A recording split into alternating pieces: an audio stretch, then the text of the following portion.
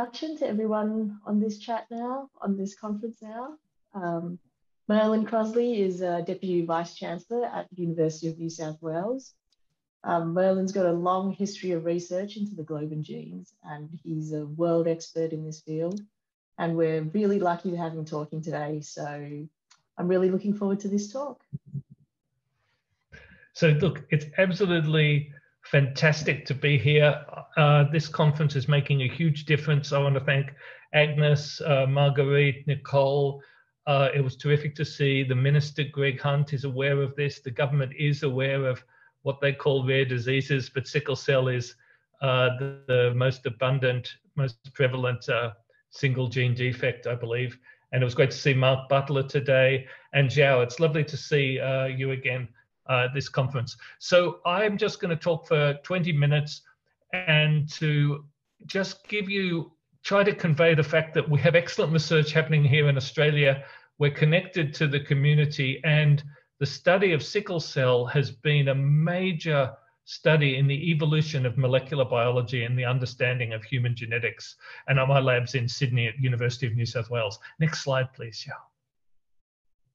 So our whole concept, I'm a scientist. I'm not a clinical researcher. I just saw David Hughes' talk, which was fascinating about the treatments, but I'm a scientist. And we believe that if we can understand a disease, understand the molecular basis, the chemical basis, that might help us to develop a cure, but it's going to take time. And I wish it didn't take so long. I started working on globins in 1990, so that's 30 years or so ago, but a lot's been achieved and a lot more will be achieved in the next 30 years. Next slide. So the background of when people started looking at this, James Herrick in Chicago, there was a young medical student who had the symptoms of sickle cell. He just said, let's look at the blood under the microscope. They looked at the blood, they saw these cells which were misshapen, and those cells get blocked in capillaries and cause pain. Linus Pauling said there's something wrong with the blood cells. He looked at the protein, hemoglobin, ran it on a gel. You would have seen gels where you can separate proteins. And he saw that it migrated at a different rate. He said, this is the world's first molecular disease understood at a chemical level. And then less than 10 years later, Vernon Ingram used protein sequencing to identify the exact mutation. Proteins are made up of amino acids, and a glutamate, a negatively charged amino acid, is replaced with a valine at position 7, and that means that the hemoglobin proteins stick together and the shape becomes, the cells become an odd shape. In 1960, Max Perutz and John Kendrew used X-ray crystallography to solve the structure. They won a Nobel Prize for that. Linus Pauling also won a Nobel Prize earlier. And then Fred Sanger, another Nobel Prize winner, his sequencing method was used to find the actual mutation, which we think occurred once many thousands of years ago. So it really, globins could be, hemoglobin and its history could be used to explain the whole evolution of molecular biology. Next slide, please, Xiao. So we found out so much, but you'll be thinking, does this suggest a cure? And we kept working. There was no light at the end of the tunnel for a while, although that was interesting. Next slide. But Janet Watson, who worked in America, she was a pediatrician. She made an interesting clinical observation that children had much milder disease than adults. And she knew that humans have several different globin genes. When we're very young in utero, we have a special fetal globin gene with a high affinity to oxygen, draws the oxygen from the mother's blood. And as we're born, that gene is gradually turned off and the adult globin gene comes on. That's the one with the mutation we've just talked about. So you develop the condition as your adult globin gene comes on. And she realized that children have their fetal globin on a little bit, and that stops the disease.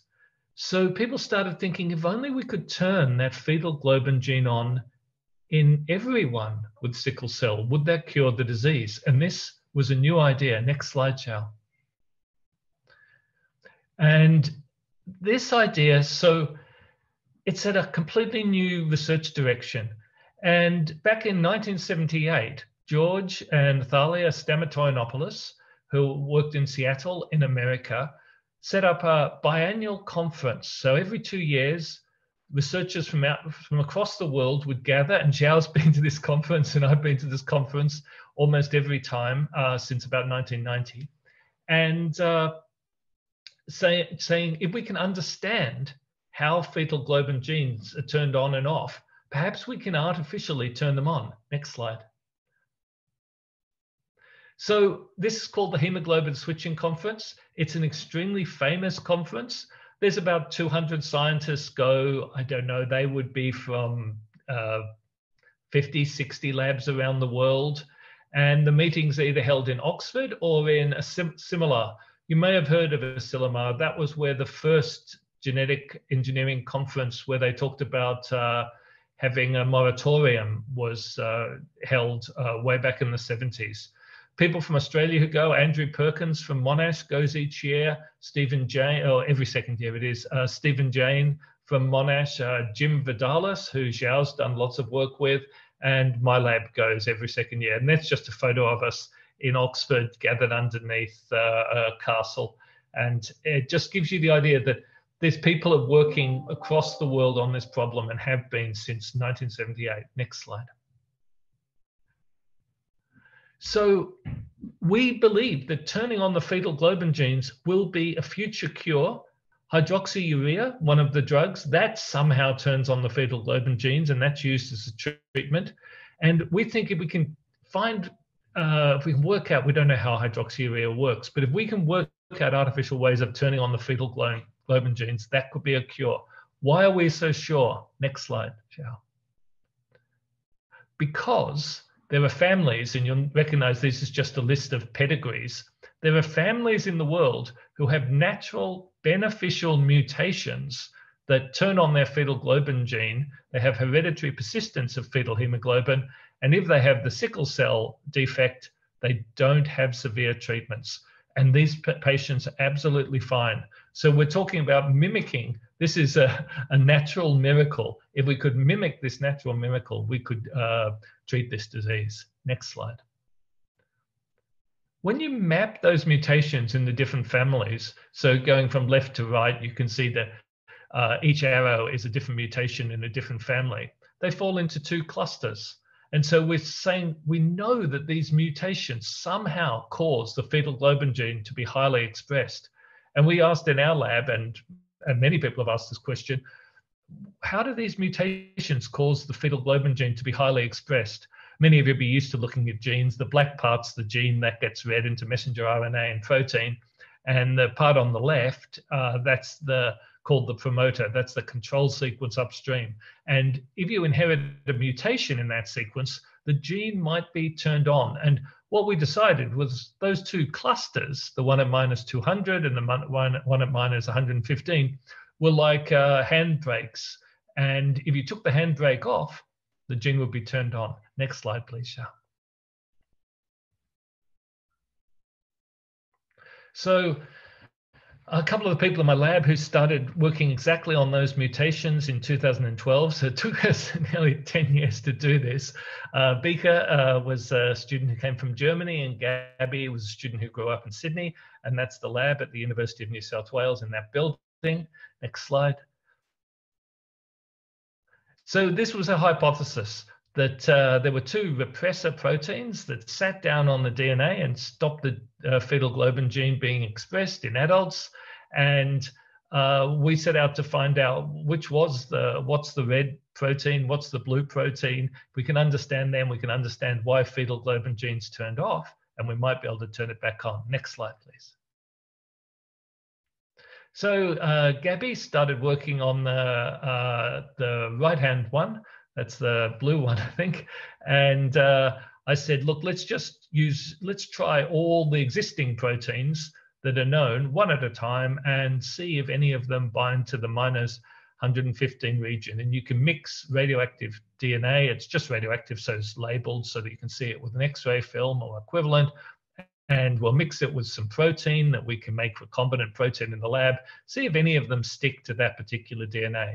And the next slide shows the result. So you can see there a black band with an arrow going to it.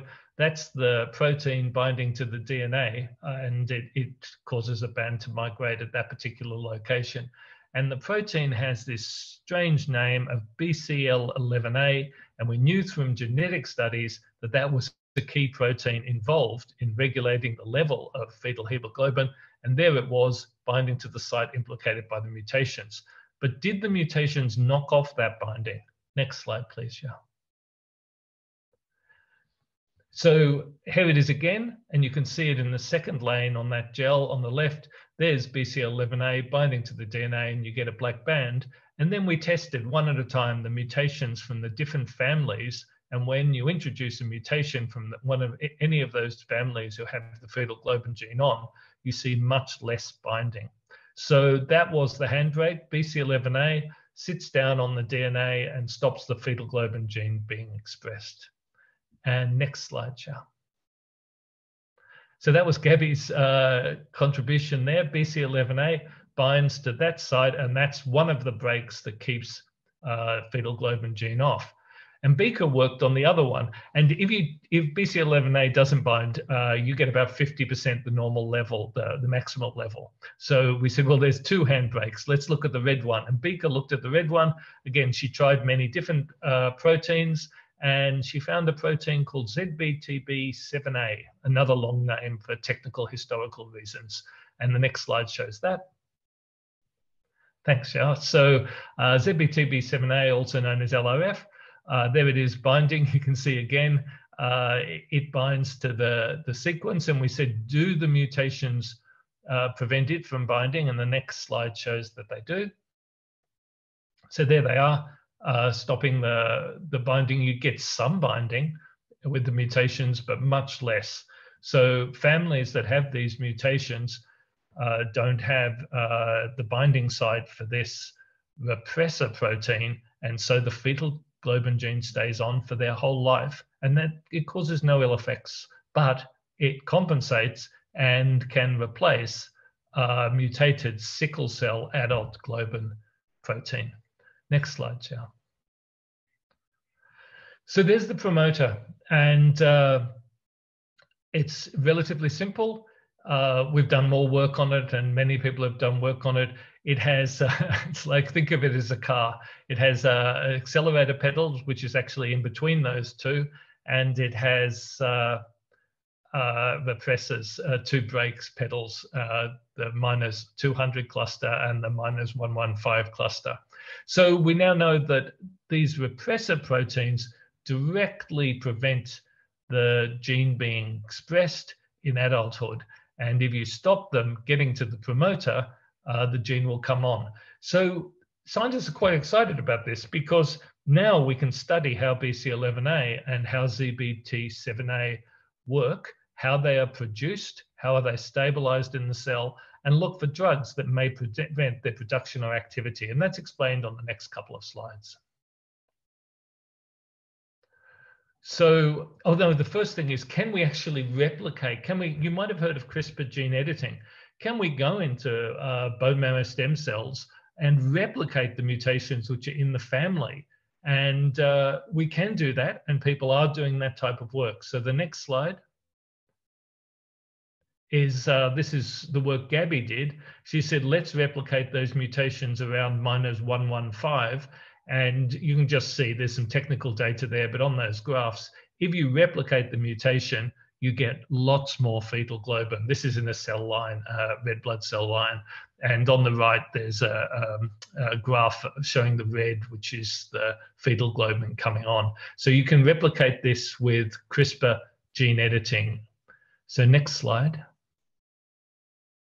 So is this a therapy? Can you use CRISPR gene editing to modify stem cells and do somatic gene therapy, putting this mutation in to turn on fetal globin, and that would be very beneficial for the protein? And the answer is very simple. Next slide. Yes, this is being done in, oh, we have to go back. That's a bit too far. Yeah, so this is being done in the US and France, but it remains a very complicated treatment. And David Hughes' talk sort of explained this. He explained that he talked about taking a stem cell transplant from a donor. What this would involve is, first of all, getting the bone marrow stem cells out. You can mobilize them into the blood. You've got to get them out. Then you've got to modify them with CRISPR. You can do that. Then you have to do this treatment of the patient, the so-called conditioning, which is quite a severe, serious treatment. And then you inject the modified cells back in.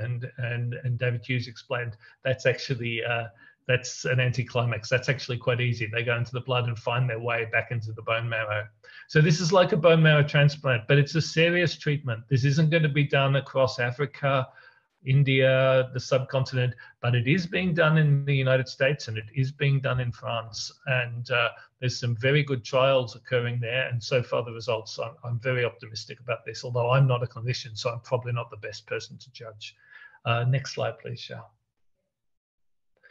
So is there a better way?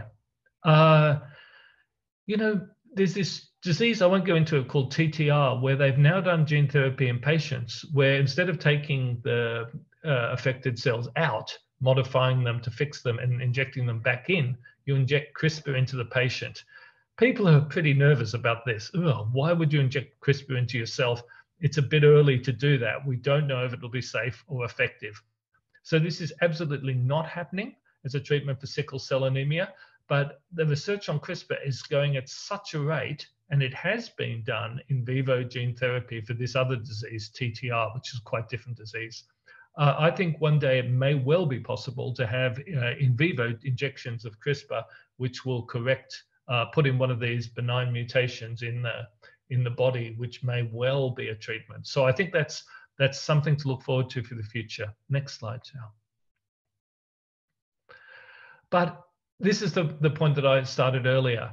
We also, because we know about these two brakes, the 2 feet on the brake pedals, ZBTB7A and BCL11A, my lab and others are trying to understand how these proteins work.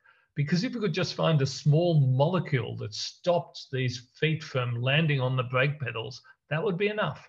And ZBTB7A is perhaps not the best target because it's essential for blood cell growth and development. But BCL11A doesn't seem to be essential for blood cell growth and development. So many people are looking for small molecules which might inhibit the operation of that protein. Next slide, please, Shao. And a friend of mine who also goes to the conferences with Andrew Perkins, Stephen James, Jim Vidalis, Shao, and myself is Gerd Blobel. And he did a screen to look for kinases, a particular type of enzyme that were involved in the production of BCL11A and required for the production of BCL11A. He found one called HRI, and he published this in Science, and shows that inhibitors of this kinase can prevent BCL11A production and can turn on fetal globin. Now, I don't know exactly where that's up to in terms of development, but it's just, I think, a stunning example of how you can get small molecule. You can find enzymes involved in the production of these, the feet on the brake, and stop them sitting on the brake and have the fetal globin gene coming on. Some of you might be, this is my last slide. Some of you might be saying, you know, you've talked about fetal globin. Why fetal globin? Why don't we just fix the sickle cell mutation with CRISPR gene editing? So there's 2 reasons for that. One is, so far the CRISPR technology we've got can't actually quite fix that mutation, although people have made such strides in the last 6 months that we're getting pretty close to being able to say that could be done. But the other reason is that not everyone has the same mutation. There's the sickle cell mutation, and there are other related mutations that cause beta thalassemia, which is a very similar defect in beta globin.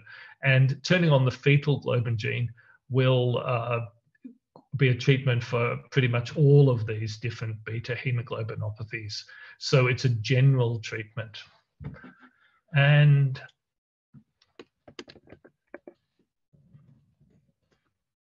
computer just died, but I'm back. So the conclusion, sickle cell is one of the most famous, most prevalent, best studied diseases there are.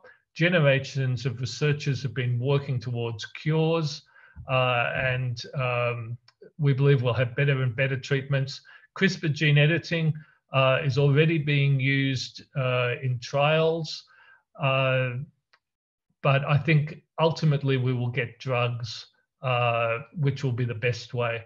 And Australia has absolutely one of the best health systems in the world. Mark Butler mentioned one of the best multicultural communities. We've got some of the best scientists. We absolutely do not have the scientific scale, but we're connected to the scale of the world. And I think there's a great future of research and treatment in Australia. Okay, that's enough from me. Thank you very much, everyone. And just the acknowledgements. Yes, Gabby, everyone in the lab, Gabby Beaker, and Kate Quinlan, who works with me in Sydney, and everyone in the lab. So thank you very much.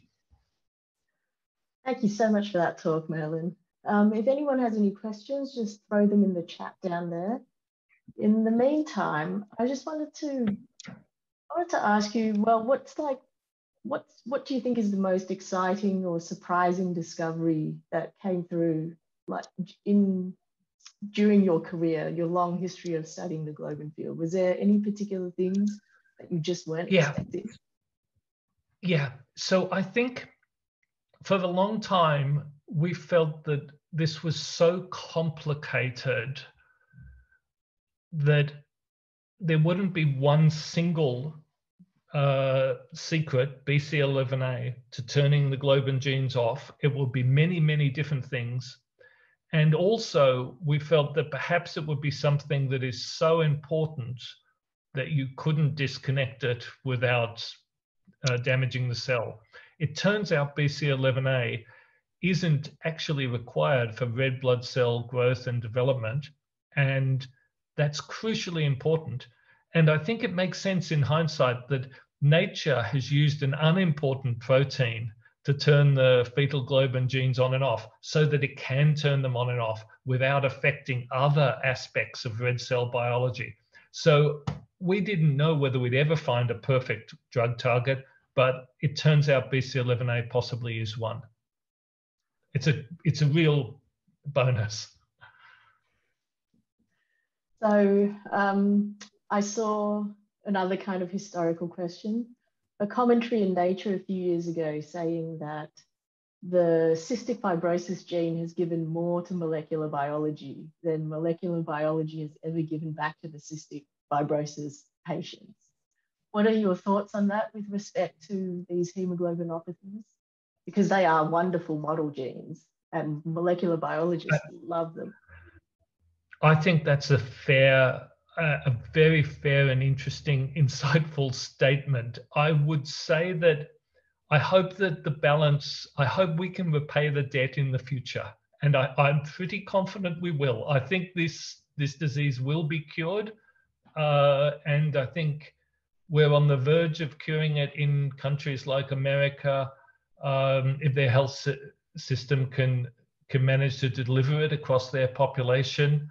And I do think we'll get a worldwide cure, hopefully in my lifetime, but if not in my children's lifetime. So I think it's true at the moment that, yeah, I mean, people also say there are some disease more people study them than have them. That's not the truth. That's not true of this. Yeah. I mean, you did talk quite a bit about the Globin conference, and that was like maybe the first conferences I went to as a student. And I have to say the Globin researchers are really, for maybe the people on this talk, that like the Globin researchers are really, really dedicated to the cause. And maybe you could talk a little bit about that. Yeah, so it's absolutely fascinating. The people who founded the field were some of the absolute leaders in molecular biology, very accomplished and sometimes proud people. And then we're into the next generation now, and we're a little bit, we're very cooperative, friendly, optimistic. We still feel like we're young because the older generation is older than us. But you're a generation further down, Jiao, which is great. You'll see great progress. And it is a great community. And it's nice to be part of a community with a purpose. And there's a mixture of people like me who've come from a very scientific biochemistry and genetics background, and others who come from a hematology and clinical background. Yeah, it's a pretty good community, and we look forward to getting together every 2 years, but we haven't been able to last year because of COVID.